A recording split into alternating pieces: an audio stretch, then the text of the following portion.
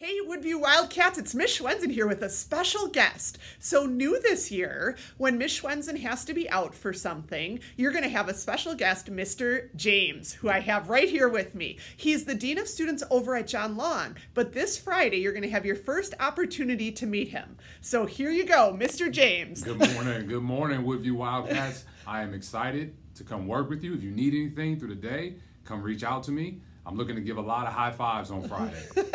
All right, let's show a warm Woodview welcome to Mr. James on Friday. He'll be in my office walking through the halls. He's a friendly face and he's here to help you. See you later. Bye-bye. Thank you for tuning in to the WES News, the news you can use. Good morning. Today is Thursday, October 5th, 2022. No, 23. Today is a day one.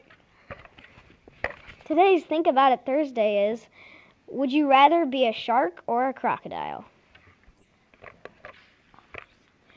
This month's theme is cooperation. Being cooperative is when a person is willing to work with others nicely, following directions, or working with others to achieve a common goal.